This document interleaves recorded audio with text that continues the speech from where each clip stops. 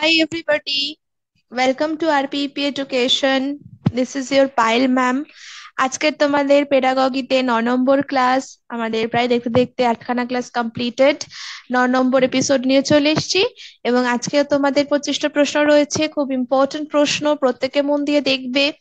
আজকের আমাদের যে কোয়েশ্চেন গুলো একটু লেংদি আছে, এরপরে আর এবার আমাদের যত ক্লাসগুলো বাড়বে না, আস্তে আস্তে করে একটু লেংদি ক্লাস আসবে, কারণ আমরা জানি যে পেডাগগি ক্লাসের বা পেডাগগির যে প্রশ্নপত্রগুলো হয় সেগুলো একটু লেংদি প্রশ্ন হয়ে থাকে, কিছু কিছু যেগুলো সিচুয়েশনাল বেসড বলো বা একটু যেগুলো একটু ডিপে কোয়েশ্চেন করা হয়, একটু লেংদি হয়, কিন্তু তার আনসার গুলো যদি তোমরা একটু মানে ইংরেজিটা বুঝে তার আনসার গুলো করো, তাহলে কিন্তু উত্তর দেওয়া অনেকটাই সহজ হবে। অতটাও শক্ত ব্যাপার থাকে না এটাতে। তো দেখা যাক আজকের আমাদের কি কি প্রশ্ন রয়েছে। প্রত্যেকে রেডি হয়ে যাও আনসার করার জন্য, লাইক করে দাও একটু সেশনটাকে, শেয়ার করে দাও প্রত্যেকে চটপট। আমরা স্টার্ট করছি আজকের ক্লাসটা। দেখো কি প্রশ্ন আসছে। ওকে, প্রথম প্রশ্ন, 1 নম্বর, এক্সাম্পলস আর। কোয়েশ্চেন নাম্বার 1, এক্সাম্পলস আর। এখানে আমাদের বলতে হবে যে এক্সাম্পলটা কি, হচ্ছে আমাদের মানে সহায়ক, বা এটা কেন দরকার, বা কি করতে আমাদের পড়াশোনাতে দরকার। দেখো, examples R more effective than using a blackboard. অর্থাৎ এক্সাম্পল বা ব্ল্যাকবোর্ড, মানে ব্ল্যাকবোর্ড ব্যবহার করার চেয়ে এক্সাম্পলটা অনেক বেশি কার্যকরী এখানে বলা হচ্ছে। মানে এই এক্সাম্পলের ব্যাপারে এখানে একটা স্টেটমেন্ট দেওয়া হচ্ছে, তোমাদের বলতে হবে কোন স্টেটমেন্টটা এক্সাম্পলের জন্য একদম সঠিক। More effective than mayor teaching, অর্থাৎ নিছক শিক্ষা, সরাসরি জাস্ট পড়ে গেলাম, শিখিয়ে গেলাম, চলে গেলাম, এই একটা নিছক যে শিক্ষা হয় তার থেকে অনেক বেশি কার্যকর। লেস এফেক্টিভ দ্যান এক্সপ্লেনেশন, ব্যাখ্যার চেয়ে কম কার্যকর। Not needed in a language class, ভাষার ক্লাসে প্রয়োজন নেই। দেখো, ব্ল্যাকবোর্ডের থেকে এক্সাম্পল খুব বেশি এফেক্টিভ এটা আমরা বলতে পারি না। দ্বিতীয়ত, এক্সপ্লেনেশনের থেকে কম এফেক্টিভ এটাও আমরা বলতে পারি না। আর ল্যাঙ্গুয়েজ ক্লাসে যে এটা দরকার নেই এটা তো একেবারেই ভুল। তাহলে আনসার হয়ে যাবে অপশন বি, মোর এফেক্টিভ দেন মেয়র টিচিং, মানে নিছক শিক্ষা দেওয়ার থেকে কিন্তু যথেষ্ট কার্যকর। ওকে, next question number 2, the capacity to acquire language, ভাষা অর্জনের ক্ষমতা differentiates verbal expression from facial expression, মুখের অভিব্যক্তি থেকে মৌখিক অভিব্যক্তিকে আলাদা করে।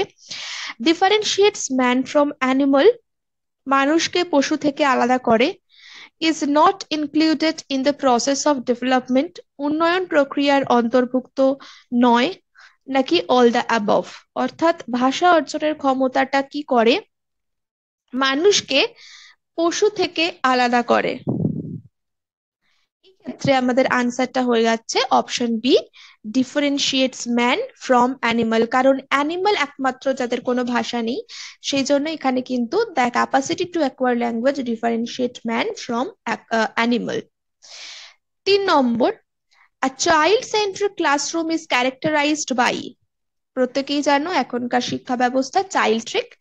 একটি শিশু কেন্দ্রিক শ্রেণীকক্ষের বৈশিষ্ট্য হলো very active learners but passive teacher, very passive learner but active teacher, children sitting in the center of the classroom, various learning activities for the children। আমি কিন্তু এই কোয়েশ্চেনটা এর আগেও করিয়েছি, কিছু কিছু রিপিটেড কোয়েশ্চেন থাকবে যেগুলো ইম্পর্টেন্ট হবে, আমি সেগুলোর একটু চর্চা করাতে চাই। সেই জন্য আগের কিছু কিছু যেগুলো খুবই কম, ধরো একটা সেশনে 3 থেকে 4টে কোয়েশ্চেন রিপিটেড থাকতে পারে, সেই ক্ষেত্রে কারণ ওই ক্লাসগুলোতে যে মানে ইম্পর্টেন্ট কোয়েশ্চেন ছিল সেগুলো একটু চর্চার মধ্যে রাখা প্রয়োজন। তো এই ক্ষেত্রে যেহেতু তোমরা জানোই শিশুদের জন্য বিভিন্ন কার্যক্রম প্রস্তুত করা, রাখা, সেটাই হলো child centric classroom.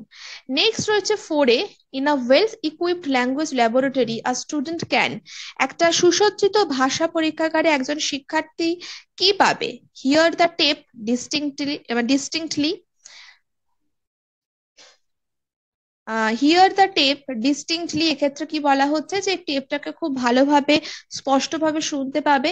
Stop, rewind and play the tape at any time, মানে টেপটাকে থামানো, স্টপ করা, রিওয়াইন্ড বা আবার নতুন করে চালানো, এবং যে কোনো জায়গাতে আবার চালু করা, আমরা কিন্তু এটা করতে পারি।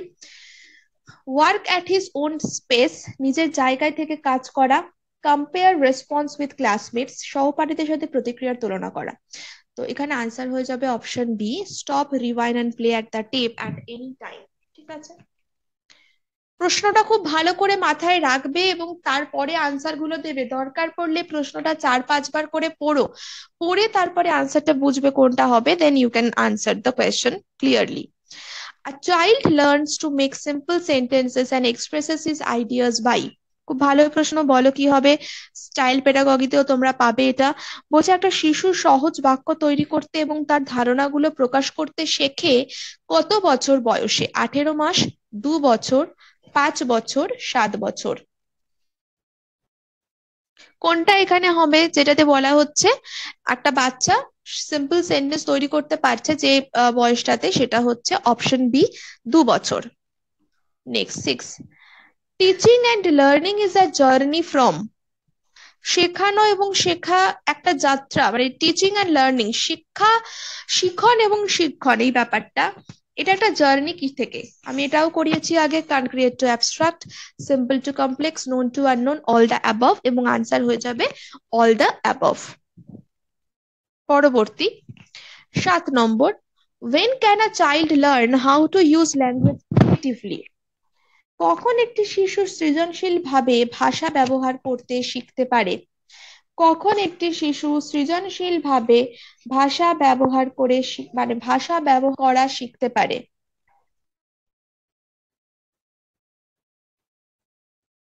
কোনটা হবে? এখানে দেখো অপশন গুলো দেখো রয়েছে, প্রত্যেকটা একটা করে মানে এজ দেওয়া রয়েছে এবং তারপরে তার পাশে লেখা রয়েছে সেটা কি পারে না পারে, সেটা বলো।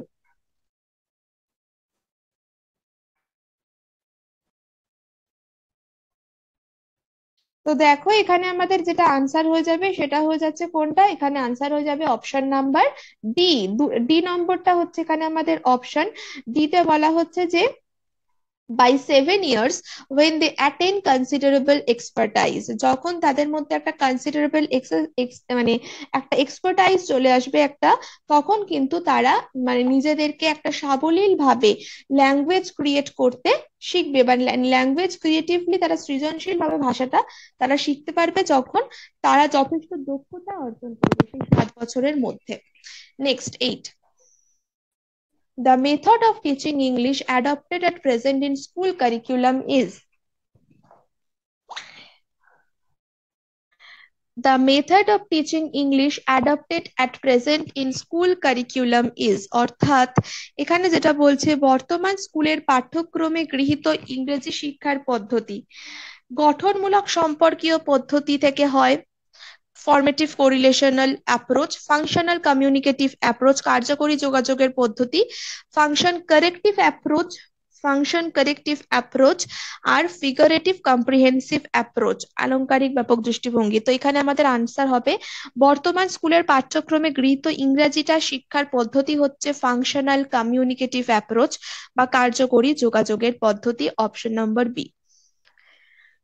Next 9, why should a science teacher know the stages of language development? Language development তো শুধু ল্যাঙ্গুয়েজ টিচারকে জানলেই হয়, কিন্তু সায়েন্স টিচারকেও কেন জানতে হবে? একজন বিজ্ঞান শিক্ষককে ভাষা বিকাশের পর্যায়গুলো জানা উচিত কেন?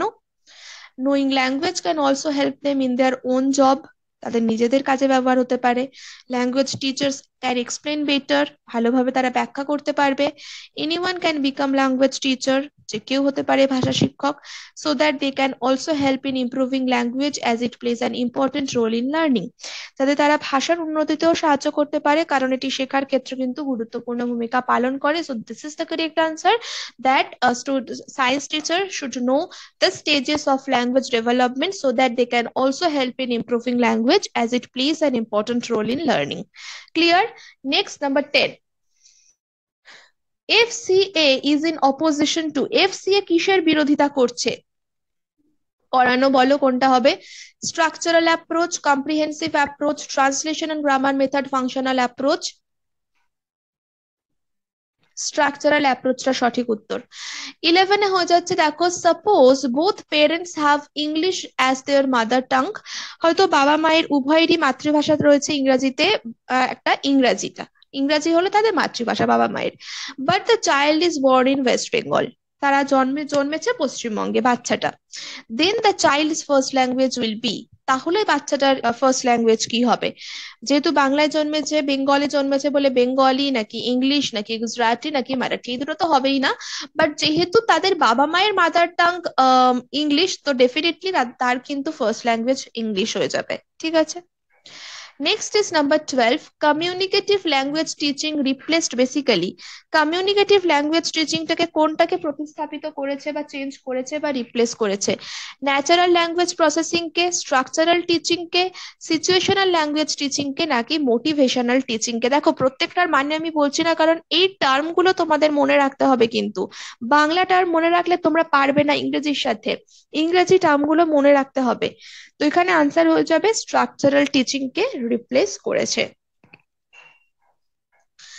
13. What is the principal difference between acquiring and learning? খুব ইম্পর্টেন্ট, লার্নিং এন্ড অ্যাকুইজিশনের প্রশ্ন। অর্থাৎ অর্জন করা এবং শেখা, এই দুটোর মধ্যে প্রধান পার্থক্য কি? Both are same. In acquiring, student memorizes the language, and in learning, student learns by imitating. অর্থাৎ অর্জন করলে শিক্ষার্থী ভাষাকে স্মৃতিতে রাখে এবং শেখার ক্ষেত্রে সে সেটা অনুকরণ করে। Learning comes earlier and is followed by acquiring, শেখা আগে আসে অর্জন পরে হয়। Acquiring is natural to the environment বা লার্নিং ইজ কনসিয়াস। তো আনসার এটাই, খুব ভালো করে এটা মনে রাখো যে অর্জনটা কিন্তু পরিবেশের জন্য স্বাভাবিক, কিন্তু শিক্ষা বা লার্নিং করাটা হচ্ছে কনসিয়াস একটা প্রসেস, একটা সচেতন প্রক্রিয়া। The incidental or correlative method is known as, incidental and correlative মেথডটা কি? প্রবর্তক, ইন্ডাকটিভ মেথড, ডিডাকটিভ, স্ট্রাকচারাল নাকি রেফারেন্স মেথড? আনসার হয়ে যাবে এটা একটা reference method. Okay. 15. Which linguist commented on the difference between language acquisition and language learning? বলো এটা কি হবে? কোন ভাষাবিদ ভাষা অর্জন এবং ভাষা শেখার মধ্যে পার্থক্য সম্পর্কে মন্তব্য করেছিলেন? Chomsky, ডেরিডা, Stephen ক্র্যাশেন, N দামোদারন। আনসার হবে option C, Stephen ক্র্যাশেন। 16. Grammar translation method stresses on, কিসের উপর জোর দেয়? ব্যাকরণ অনুবাদ পদ্ধতি বা grammar translation method, accuracy, fluency, appropriateness, listening skill?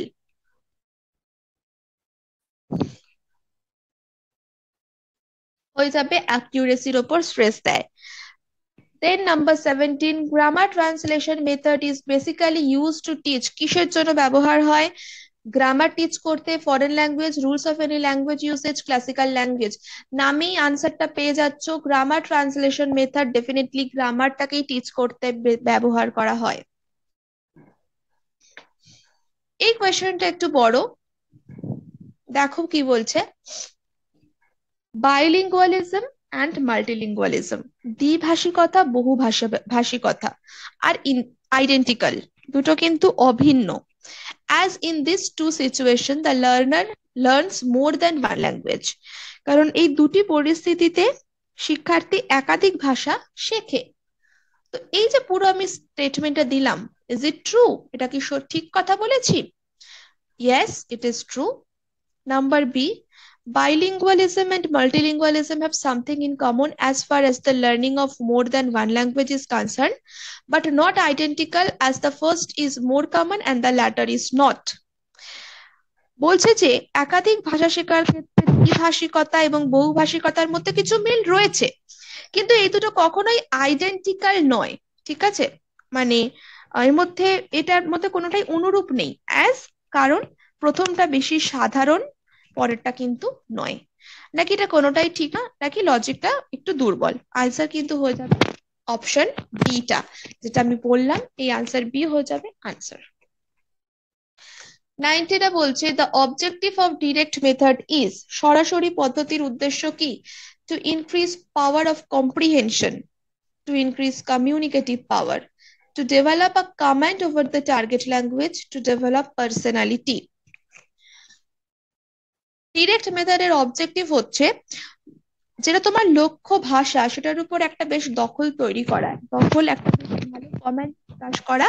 এটা হচ্ছে অপশন সি, ডিরেক্ট মেথডের অবজেক্টিভ বা উদ্দেশ্য। পরবর্তী প্রশ্ন দেখো 20-তে, at what age do children start talking to one's own self and stop talking loudly? 1 বছর, 2 বছর, মিডল এজ, 18 মাস, কোন বয়সে শিশুরা নিজের সাথে কথা বলা শুরু করে এবং জোরে জোরে কথা বলা বন্ধ করে? এটাও কিন্তু 2 বছর বয়সী হবে। Number 21, grammar translation method does not, ব্যাকরণ অনুবাদ পদ্ধতি কি করে না? এনকারেজ লার্নিং, দো মাদার টাং, মাতৃভাষা শিখতে উৎসাহিত করে না, give importance two grammar, enhance a students communicative skill, enable the student to use the language fluently.